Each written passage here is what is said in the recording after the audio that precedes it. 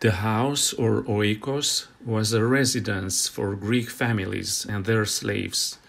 Contrary to modern houses, which look outward, the Greek household was built to look inward on a courtyard. The courtyard was the house's central fixture. It was the building's main source of daylight, and also the location of religious altars dedicated to worship. The inner courtyard was the nexus of the house. Functionally, it allowed air to circulate and also provided access to most of the rooms. It also sometimes housed a well or a cistern that collected rainwater. In the center of the courtyard was an altar to Zeus Herkeios, who served as the protector of the household. Greeks had no qualms about combining their work and their private lives, and many of them worked from home. Artisans like blacksmiths, sculptors, and potters often had workshops in their houses. Some even operated small stores to sell their work. Similarly, doctors were known to treat patients in special offices located in their homes. Women also worked in the house and were responsible for making textiles, as well as producing clothes and supervising weaving, which was carried out by slaves. If a household was wealthy enough, they could even produce a surplus of textiles to sell in times of financial difficulty.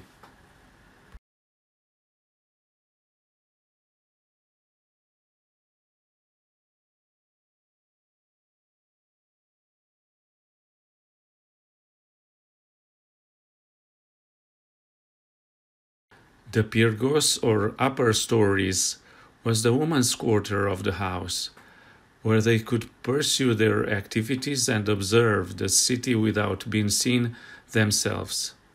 The rooftops were also used in a special rite called the Adonia, a private celebration held in honor of Adonis, which was reserved for women.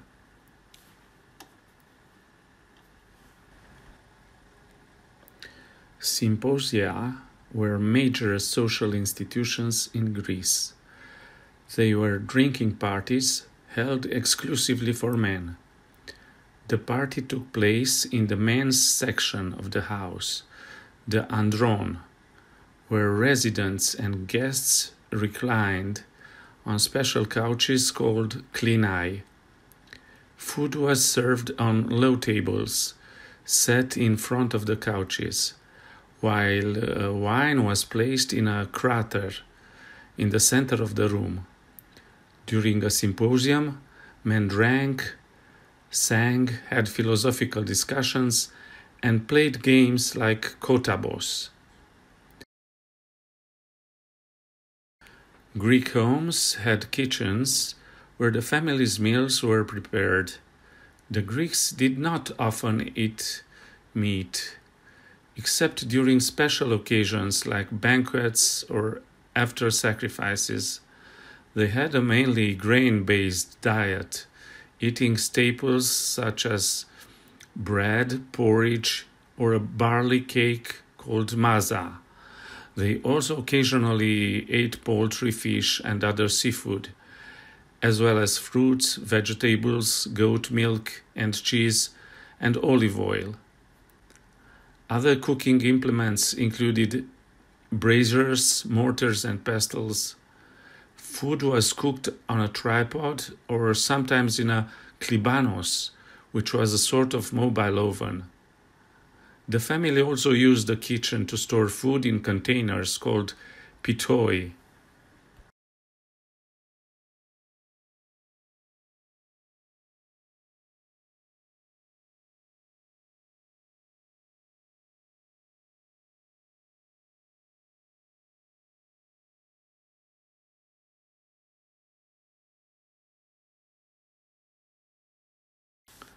The bathroom was located in the back of the house. Much like today, it was used for cleansing and washing, although the Greeks used chamber pots instead of toilets. Most bathrooms had a latrine that could be filled with water for washing.